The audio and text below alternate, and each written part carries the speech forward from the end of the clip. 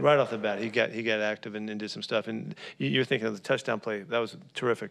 But also, like, the first run play that he had a shot at, he just blasted in the backfield and went after him and showed the kind of mentality and instincts that he's shown us before. So he came out of the game great, and we got him enough plays to get him started, and he'll have 2 weeks to get ready for the opener. And so, we're thrilled that he was able to come back and do that. We just blitzed. I saw the ball come up, and I just grabbed it. Kind of almost dropped it. I get surprised. We wanted to get off the field early and make a statement, just come out 3 and out. They got a first down, and once it came, I think it was third down. Once they called the blitz, I was like, let's get off the field. Let's get the quarterback. What was the awareness that Marquise had to have? He said he almost dropped that ball because it all happened so quick, and he wasn't expecting it. I didn't know where the ball popped straight up in the air.